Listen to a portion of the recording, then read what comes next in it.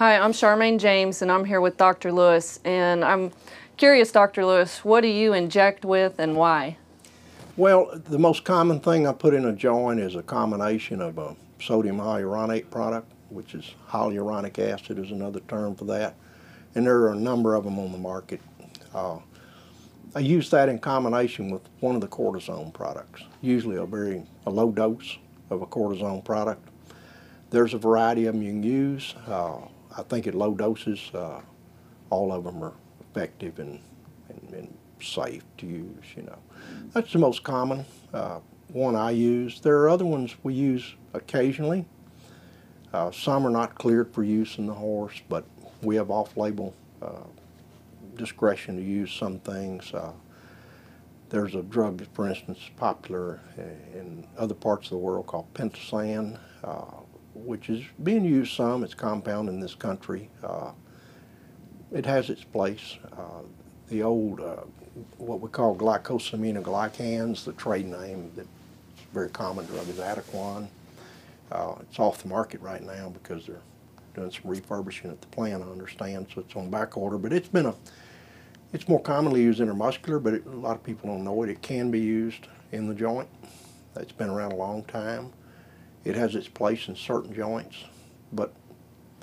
and some people just use straight cortisone products by themselves, which is not a bad thing. If you pick them right, you use low doses. It's a little more economical on some horses to do it that way. But my choice is the hyaluronic acid and cortisone product combination, and that's the most common thing used today in horses. Well, that's what I've had the best results with, and amazing how if you do have one that gets a little sore or a little sprained or whatever, how quickly they come around. And you know, definitely not the best to run a horse sore because you're going to create a lot of problems with his training after that. So, you know, that's why I'm not afraid to get in there, inject them, rest them, and then take them back, start working them again. You mentioned one word there. It's important: rest. And a lot of cases that are probably going to benefit more from the rest than they are the drugs. But it's sometimes good to inject a joint and then give them a good long time off. And particularly a horse that's traumatized a joint. You know, it's not a low-grade wear and tear thing, but a horse that legitimately has hurt themselves.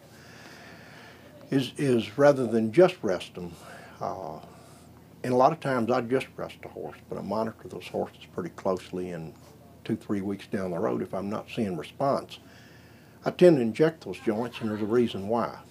Because inflammation in a joint left unattended causes long-term damage to a joint.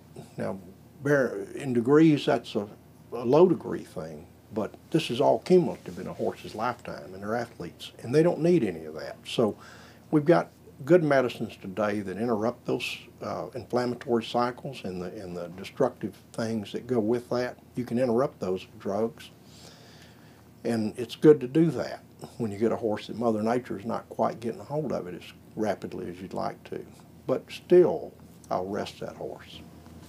You know, I think it's just good common sense, and I've had, you know, good luck of just monitoring those things, but I agree that the rest is key. And there's at times that you're at the NFR and your horse seems to get a little bit sore. You have to make that decision.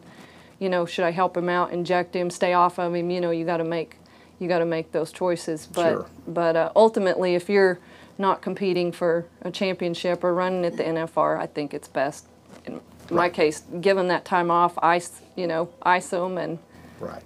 You know, light exercise. Right.